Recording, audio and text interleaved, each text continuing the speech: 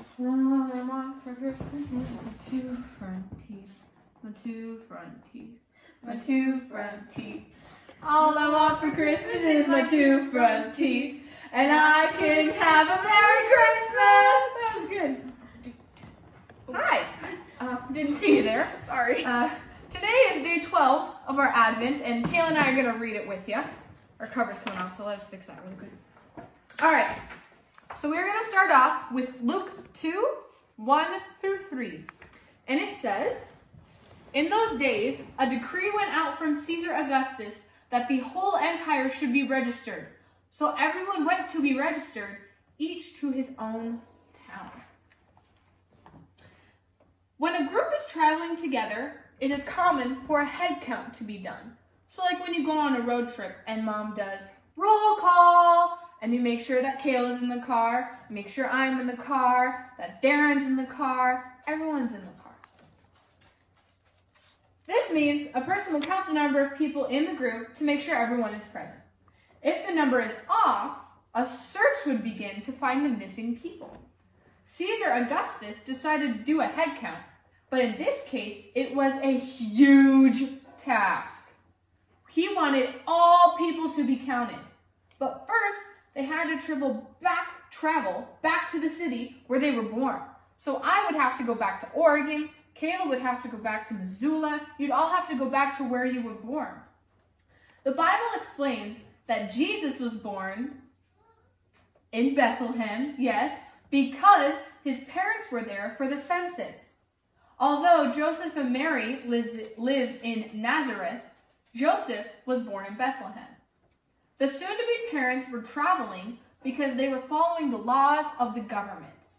This information is part of a bigger picture of God's plan for Jesus to be born in Bethlehem. God took care of all the little details, even when it looked like someone else was in charge of where Joseph had to go. So let's pray really quick. Dear God, you always have a plan, even when I don't see it or understand it.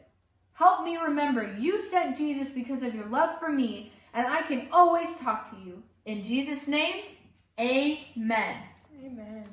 So, on the page that says, taking it further, why was there a census?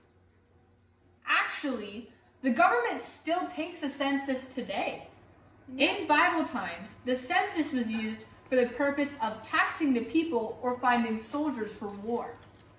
Today, a census is used to make sure that people have fair representation in government, as well as for gathering other information that is helpful for building roads and schools and to protect and care for people. So if you took account of the people in Plains, there's maybe like 1,500, maybe. It's pretty small compared to everywhere else. So you wouldn't think that we would need a lot. But if you counted something like Missoula, they have a lot more people, so they're going to need more stuff. And that's what a census does and what it helps.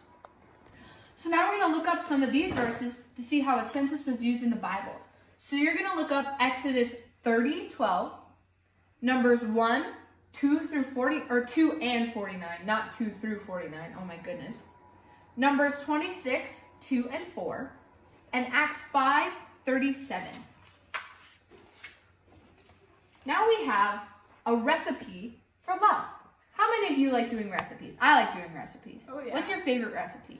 Cookies. Cookies. What kind of cookies? Chocolate chip. Chocolate chip cookies. We all know the recipe. There's butter, there's sugar, there's Eggs and flour. eggs, flour, Chocolate chip, baking soda.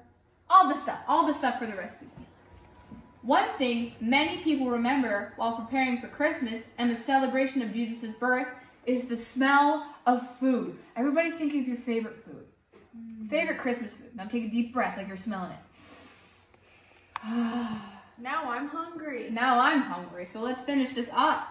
Use the recipe below to create a snack for your family to prepare and enjoy together. You may choose to make a double batch and share the love of Jesus with others too.